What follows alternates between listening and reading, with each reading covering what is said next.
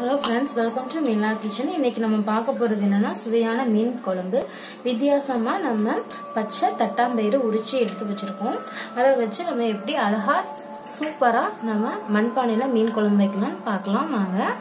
1 kilo அளவுக்கு மீன் எடுத்துருக்கோம். இப்ப ஒரு மிக்ஸி ஜார் எடுத்து வச்சிட்டோம். ஜார்ல 4 தக்காளி கட் செஞ்சதை சேர்த்துக்கோங்க. அடுத்து நம்ம சின்ன வெங்காயம் ஒரு 250 கிராம் அளவுக்கு சேர்த்துக்கோங்க. அடுத்து நம்ம சோம்பு, சீரகம், முந்திரி சேர்த்துக்கலாம். அடுத்து குழம்பு மசாலா தூள் ஒரு 3 ஸ்பூன் அளவுக்கு சேர்த்துக்கோங்க. இது எல்லாத்தையும் மிக்ஸி ஜார்ல சேர்த்து நல்லா அரைச்சி எடுத்துக்கலாம். மண்பானை வச்சாச்சு, காஞ்சிருச்சு. இப்போ மண் சட்டியில நம்ம எண்ணெய் விட்டுக்கலாம். மண்பானை மீன் குழம்பு ரொம்ப டேஸ்டா இருக்கும். இந்த மண்பானையில எண்ணெய் ஊற்றிருக்கோம். சோம்பு, சீரகம், வெந்தயம் சேர்த்துக்கோங்க. கருவேப்பிலை சேர்த்துக்கோங்க.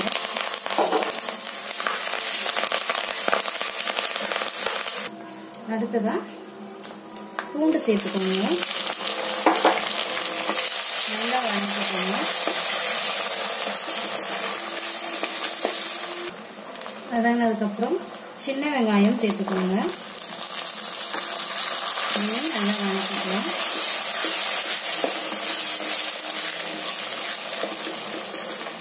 நல்லா வதக்கணும். பூண்டு பொடி, தனி மிளகாய் தூள், கருவேப்பிலை பொடி, மிளகு சீரகத்தூளை சேர்த்துக்கணும். இந்த மசாலாவை சேர்த்துக்கோங்க.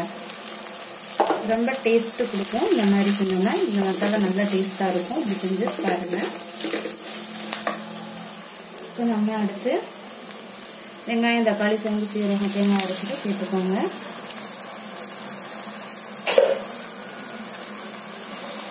இதை நல்லா வதக்கிக்கலாம்.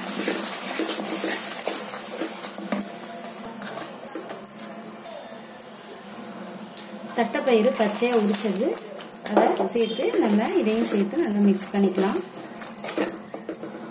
இப்போ நல்லா வதங்கிருச்சு. புளி இந்த அளவுக்கு ஊற போட்டோம். நெல்லிக்காய் சைஸ் அளவுக்கு கரைச்சி எடுத்தாச்சு. அதை சேர்த்துக்கலாம். இப்போ நம்ம புளி கரைசலை சேர்த்துக்குவோம். நல்லா மிக்ஸ் பண்ணிக்குவோம். இப்போ நம்ம உப்பு சேர்த்துக்கலாம்.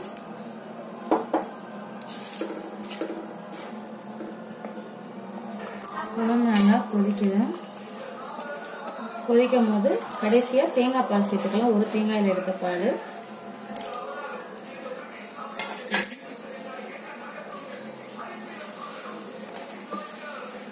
குழம்பு கொதிக்கட்டும்.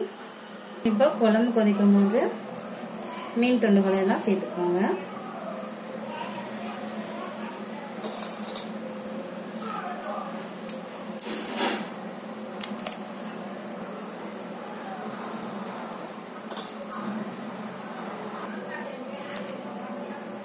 கடைசியா நம்ம கொதிக்குது.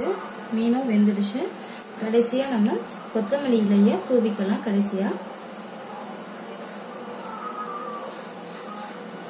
பச்சை தட்டாம்பயிறு போட்டு இந்த மாதிரி மீன் குழம்பு மணக்க வச்சு பாருங்க. பூண்டு பொடி, கருவேப்பிலை பொடி சேர்த்து ரொம்ப டேஸ்டா இருக்கும். உங்க வீட்டுல அனைவரும் விரும்பி சாப்பிடுவாங்க. தொடர்ந்து நம்ம கிச்சனை ஃபாலோ பண்ணுங்க. இந்த வீடியோ உங்களுக்கு பிடிச்சிருந்தா லைக் பண்ணுங்க, ஷேர் பண்ணுங்க. மறக்காம நம்ம சேனலை சப்ஸ்கிரைப் பண்ணுங்க. தேங்க்யூ ஃப்ரெண்ட்ஸ், வீடியோ வாட்ச் பண்ணதுக்கு. தேங்க்யூ.